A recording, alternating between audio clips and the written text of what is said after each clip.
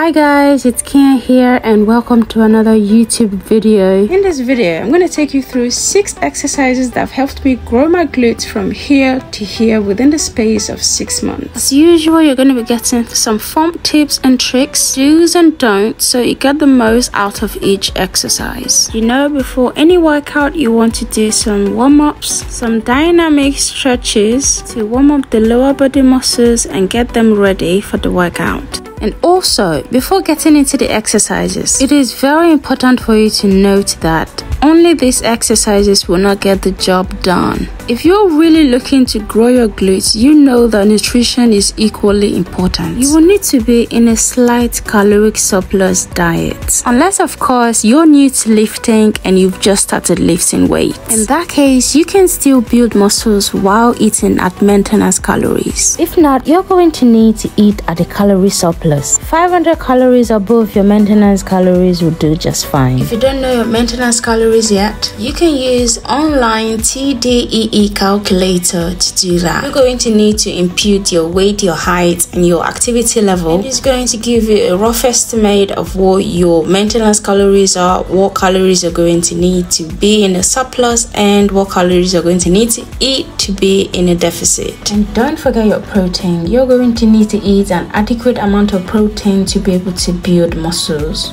I personally was eating 2 grams of protein per kg of body weight. So at 80 kilograms body weight, I was eating roughly 160 grams of protein a day. There were some days I would fall off the wagon and not meet the daily goal. Some days I would hit 100 grams, some days 120 grams, but I tried to stay as consistent as possible to hit at least 160 grams of protein, and that worked for me. Now, having the knowledge that these exercises would only help you build a booty if you can combine it with a calorie surplus diet with adequate amount of carbs and protein. Now, let's get into these exercises to help you grow those glutes. The first exercise on the list is a hip thrust. You could use a dumbbell, you could use a barbell. To get the most out of this exercise, make sure that your legs form a 90-degree angle at the top of the movement.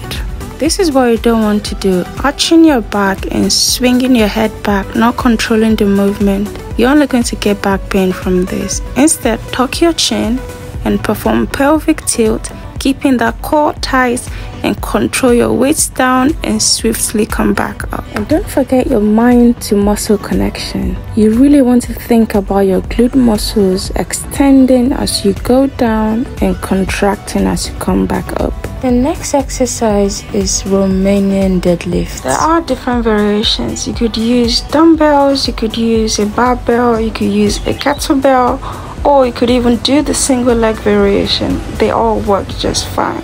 To get the most out of this exercise, you want to avoid arching your lower back or keeping your upper body rounded like this. Instead, you want to roll your shoulders back and lock it in place, and then perform pelvic tilt and keep a bend in your knees. As you go down, think about pushing those hips back as though there's a wall behind you and you just want to tap it with your bum. Remember to keep the weight as close to your body as possible and don't go past your active range of motion. Stop right where your hips can no longer go back and come right back up. The third exercise is Bulgarian split squats.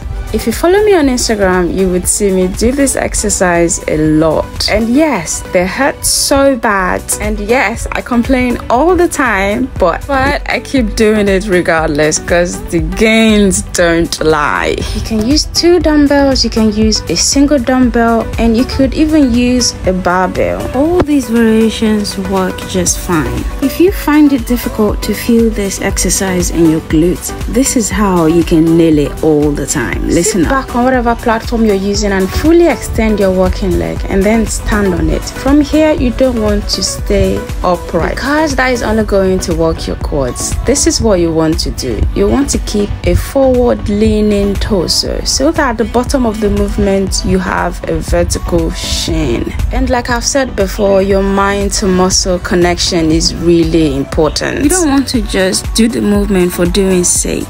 control the movement. Be intentional. Think about your glute muscles extending as you go down and contracting as you come right back up.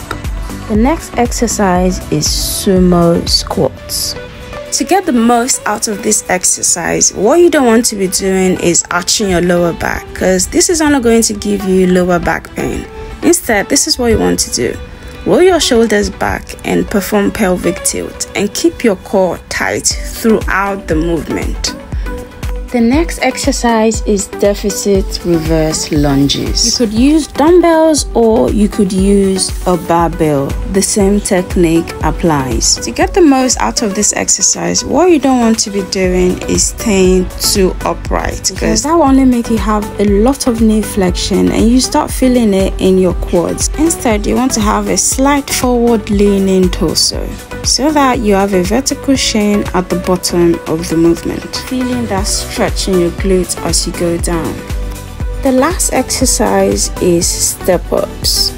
I like this variation. I'm holding on to something with one hand for balance, so I can get the stability issue out of the way and really concentrate on working those glutes. To get the most out of this exercise, what you want to avoid is pushing back up with the back leg. This is not going to do you any good. Instead, you want to control the eccentric down and push through the walking leg back up without using the back leg to push yourself back up.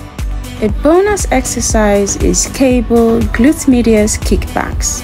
I do this exercise to train the side of my glutes. To get the most out of this exercise, what you want to avoid is arching your lower back. You're going to get back pain from that. So what you want to do is perform pelvic tilt. Keep your core tight and slightly turn the toes of the walking leg out. Remember to control your eccentric. Swiftly kick out and then control the eccentric down. And that is the end of the video. Thank you so much for watching. I hope you enjoyed the video and it was helpful to you. If it was, don't forget to give it a big thumbs up. Don't forget to drop in the comment section your thoughts and what kind of video you would love to see on this channel next. Once again, thank you so much for watching, and I'll see you next week Sunday.